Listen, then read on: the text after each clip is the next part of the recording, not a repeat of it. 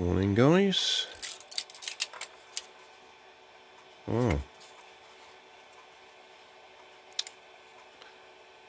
that's last night's print.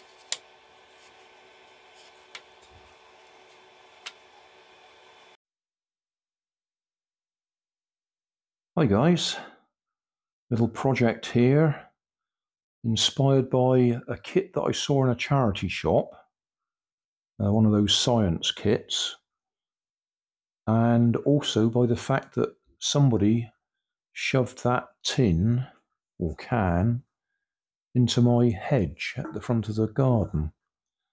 So that isn't me drinking that, although I have drunk that stuff in the past.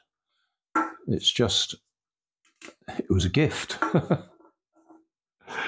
So I put two things together, the inspiration from the charity shop kit and what's been dumped in my hedge. So the idea is it's a noisy, vibrating, well, what I'd have called a bristle bot. We need a vibrating motor. This comes out of an old toothbrush. It's got an offset weight on it so that when it spins round it vibrates. In fact, this particular one, you can vaguely see it's got a red cross on it because it's one that I'd killed at some time in the past. But I've replaced the brushes on it and it seems to work. We've got a tin. Don't know if that battery will be enough, but might work. Bit of wire. Got some paper clips in there, which we'll use for the legs. And we got some googly eyes. I spent ages looking for them in my stock because I knew I'd got some. And they're in the wrong box. That's supposed to be my size 64 rubber bands in there. But for some reason, that's where my googly eyes are. Or wiggly eyes. And then the bits that I 3D printed. You need to trim them up a little bit. But the idea is that'll fit over there. It'll be a good tight fit. But it will fit in a minute. It will fit with something to hold the battery in place. And then that one, likewise, it will fit. It's a tight fit, but it will fit. And that will hold the motor. Actually, that's a little bit looser than intended, but I can always put a bit of tape on there or something. So I'll trim these up. They've got holes in there for the paper clips to go in for the legs. And a couple at the top for the eyes or the, whatever you want to call them.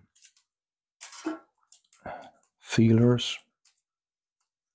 Yeah, I'll tidy this up and we'll put it together. Right, that's my two plastic rings in place, or PLA. I need to solder some wires onto here. The other end of the wires, I think I'll solder them onto some magnets so we can just clip the magnets on there to make contact. So that's an easy way to do it. So we need one to be about that long.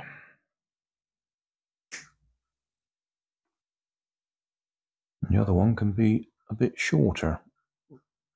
I don't know, if I make them both the same length, if I need to swap them over, reverse the direction,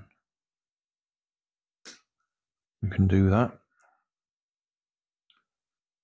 So like I say, I've got some magnets that I've used before that I've just soldered directly onto them. It doesn't do the magnet a lot of good, but they're still plenty strong enough to actually hold and make contact on the battery. As long as the battery's got the right sort of terminals. Some of them are non-magnetic. But I'm pretty sure these ones are all right. And then we need to bend up some legs.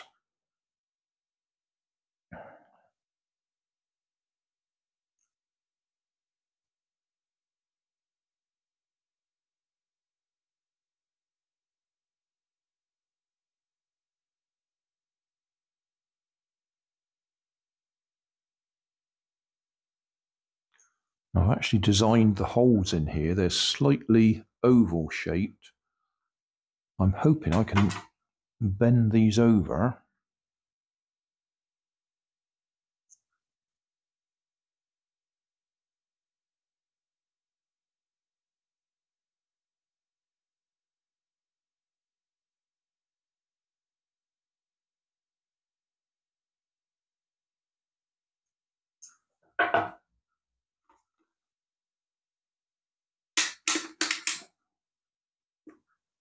Yes, they are. They're going to fit in there like that.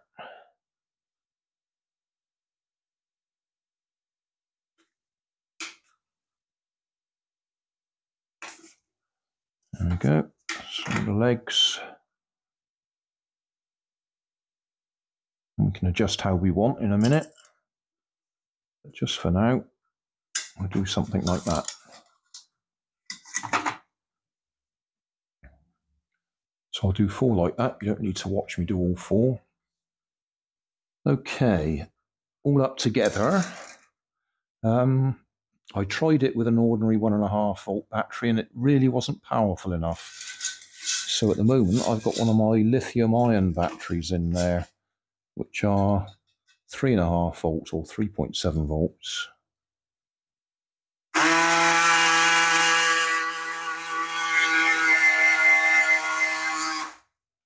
Which is noisy, which was the purpose of the exercise, but it's not moving very much.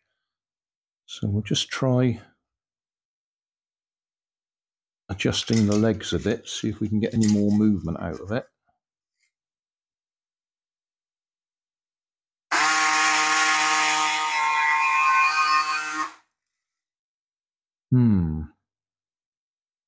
It may be these are too flexible and they're absorbing the vibration.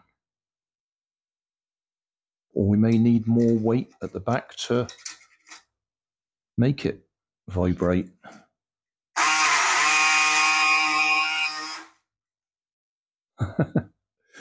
Well, it was supposed to be a noisy bug, but I do want it to move.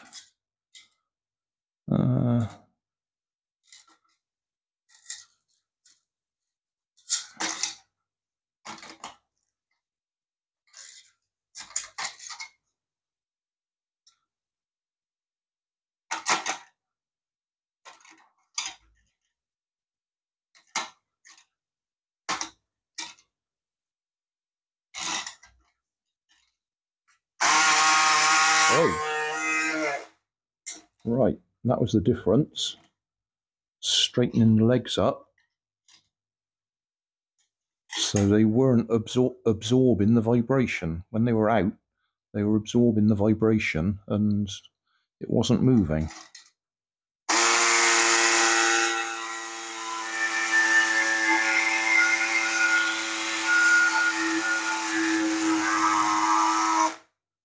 But I think we may be overpowering it. I'll try it with an ordinary AA battery again.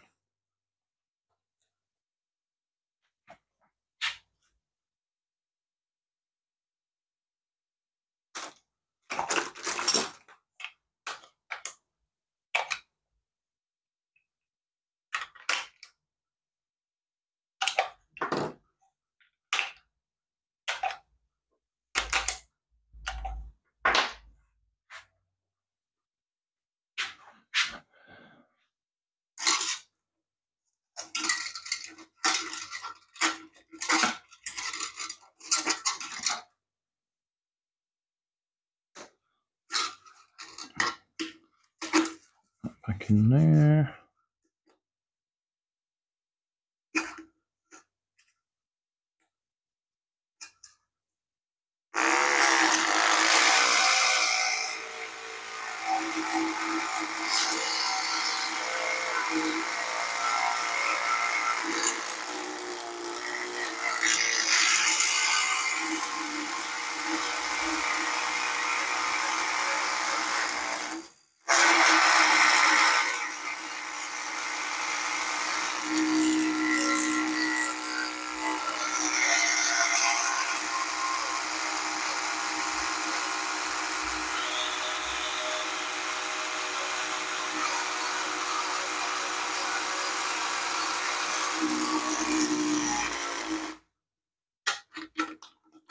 Looks like that could do with tightening up a bit.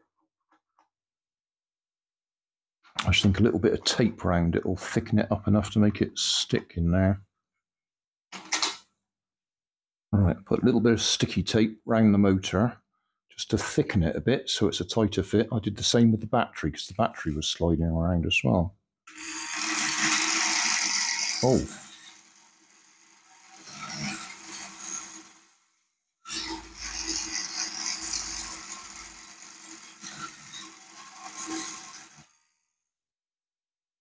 That's made it quite a bit quieter because it's not sliding around so much. Right, these fellas I put on the back in the hope that they might add to the noise a bit. But they don't seem to be doing very much. They may be too light.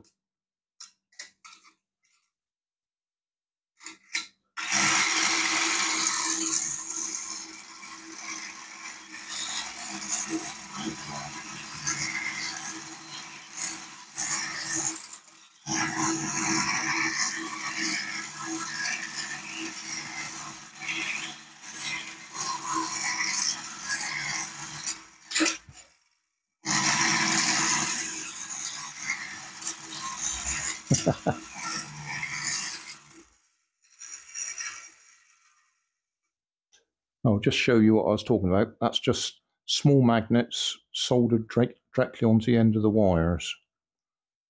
It doesn't do the magnets any good, but as I say, they're still strong enough to actually make contact for me.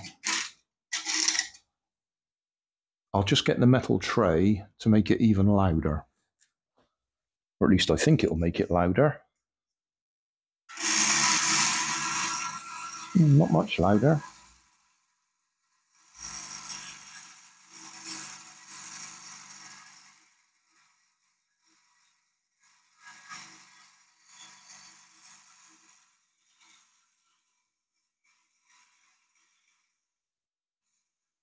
Just adjust the camera a little bit.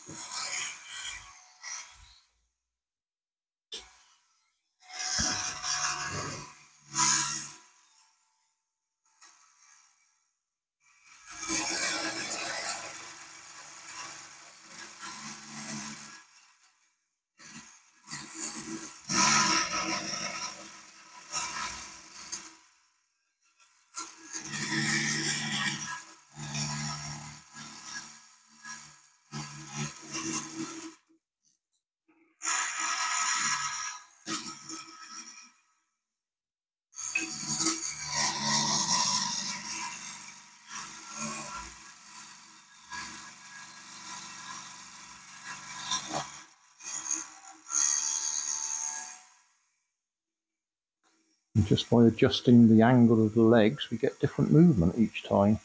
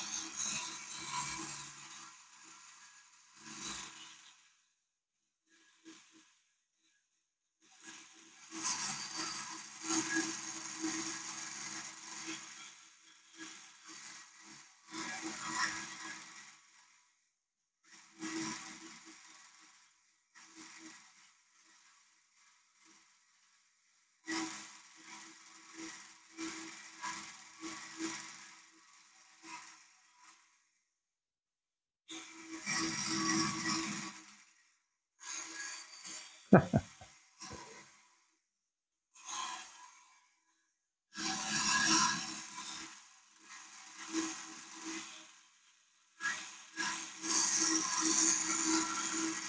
wonder how straight it will go on the floor.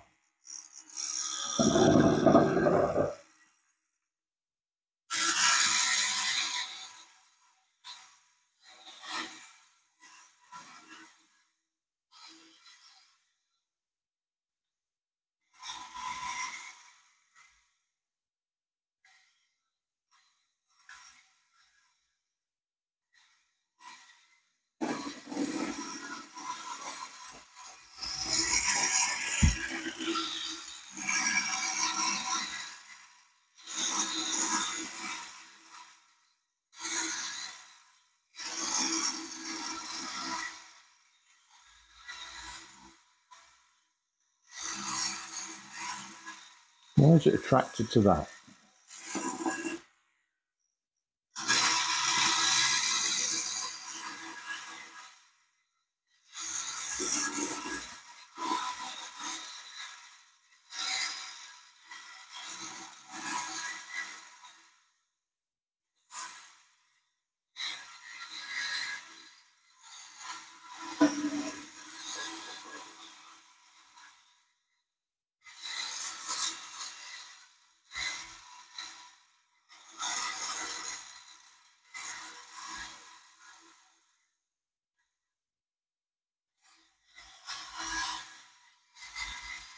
What a little beauty. I never expected that much motion out of it.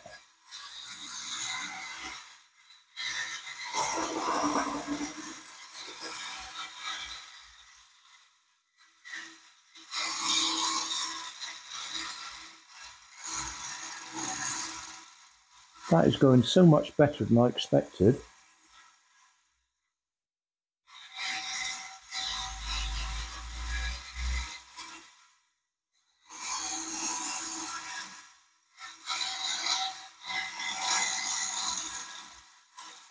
Oh wow. And that's an ordinary 1.5 volt battery.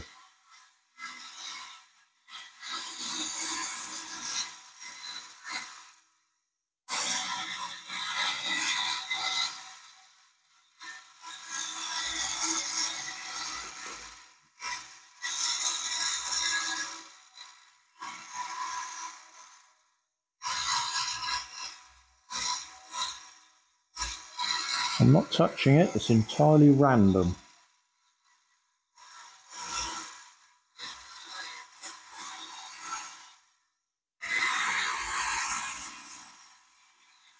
Well, that'll do. It works. Thanks for watching.